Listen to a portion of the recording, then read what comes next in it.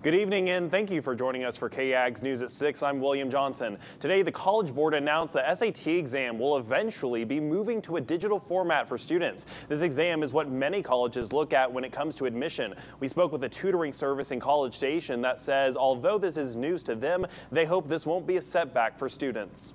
For Rob Jensen, he's been serving students taking standardized tests for college for the past 8 years, saying that it all comes down to the details. There's a lot of factors that kind of go into developing a plan, a schedule, and helping to kind of, create something that would ideally fit and suit that student's needs. In the past year, he says he's helped more than 100 high school students across the Brazos Valley better themselves before the big SAT exam. But with the College Board making the decision to make the SAT digital, he says this could create changes to the way students go about the test, including the process of elimination for problems. When you have that, it's not as easily accessible to kind of mark up and diagram certain figures or passages that may necessarily be there.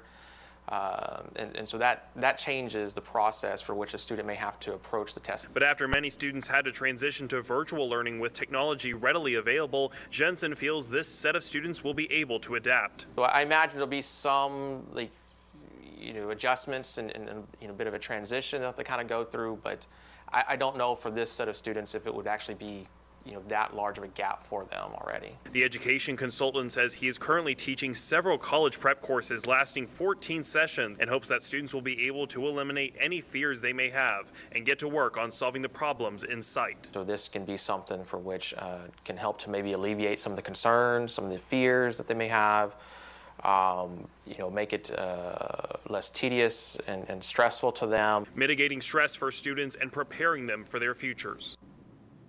And Jensen says the transition to a digital format will take effect for U.S. students in 2024, and moving to digital means scores can be released days after the test, not weeks, and the new version will be cut down to 2 hours with more time given between questions.